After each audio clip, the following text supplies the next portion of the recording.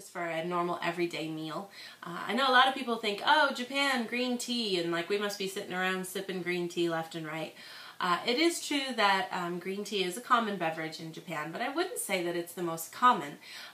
Probably the most common would be more like a mugicha or different kinds of ocha that you might drink that are really common for little kids especially.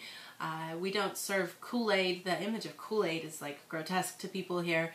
The colors are horrendous and it's just sugar water. So usually they get served barley tea. That's what mugicha is. So that's a common thing for kids to take to school with their lunches, to have with lunch at school. And it's, you know, cheap and easy to make, and it's not bad for you, and there's not much caffeine, unlike green tea, which does have caffeine. Green tea is a common thing to have in the summertime. If you have a thinner version of a green tea, usually chilled, maybe with ice. That can kind of dilute it a little though, but you do sometimes see that. And then, you know, a thicker kind of tea is served warm, sometimes with meals, and in the winter time. But it's still not something that I would say everybody is always drinking. I would probably say the most common beverage in Japan is coffee. Everybody drinks coffee. They drink it in so many different ways. It's everywhere. It's hot in the winter, cold in the summer. It's probably the most common beverage. I've mentioned before the vending machines where they sell the hot coffee and other hot beverages in the wintertime. Almost all these instant coffees that you can buy at the convenience store and in the machines are all sweetened. They're a little sweet, and then usually you can buy like latte versions that have like a cream in them. It's not very common to find things that are straight up black, and maybe there's one in the choice of what you can pick from. It is rare, and I have to search for them because I hate sweet coffee, so it takes a little while to find sometimes the kind that you want to have. But you know, it says black on it, and you think, oh, this is black coffee, but then you drink it and it's got sugar in it. So you have to look for the little kanji that tells you that it doesn't have any sugar in it. So that can be confusing, but I think then in the summertime, you know, everything is cold, so it's really common to just get cold coffees that have milk and sugar in them as well. And but none of these kind of weird concoctions that you usually see like at Starbucks. So Starbucks is popular, and people do go there, and people do get frappuccinos, but that's kind of a treat that's really rare. It's not something you get all the time. Usually people just drink, you know, cold cafe lattes, iced lattes all the time. In the summertime, it's a really common beverage. The other thing that's kind of cool is that we have these little kind of things that look like creamer holders, but they're a little bit bigger, and inside is basically a shot of espresso.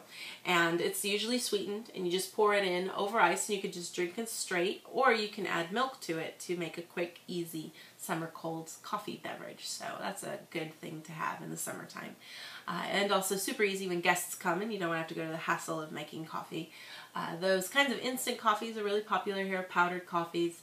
Some people do have fancy coffee machines and bean grinders and the such, but you know, I'd say it's, you know, if you're a connoisseur of coffee, you might have those kinds of things. The average home just has an average coffee maker, and maybe some instant coffee. Those are always really common. So other kinds of drinks, you know, soda is really popular, carbonated beverages, Coke, pop, whatever you want to call it. Those things are popular, of course.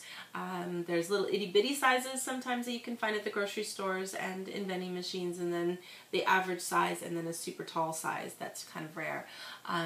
It's certainly not chugged down left and right like we do in the States. Sizes of drinks and what comes with things like at McDonald's are generally smaller than you would maybe be used to seeing in the States. You know, it's kind of looked down on to let kids drink too much because it's just considered sort of a grown-up kind of special sort of thing to have. So it's sort of saved for those kind of occasions. But there's also lots of other drinks, lots of strange drinks. One of the really common ones is called cow piss, and I'm not saying cow piss. This is C-A-L-P-I-S. So when you come here, people are like, you want some cow piss? And you're like, yeah, I'd love some. Yeah, it's kind of scary. But it's kind of a milk-derived drink, and it's real common for little kids. It's a little sweet, but real refreshing. It's a really good drink, actually, and I've always thought it might be the secret ingredient in Orange Julius. maybe, who knows.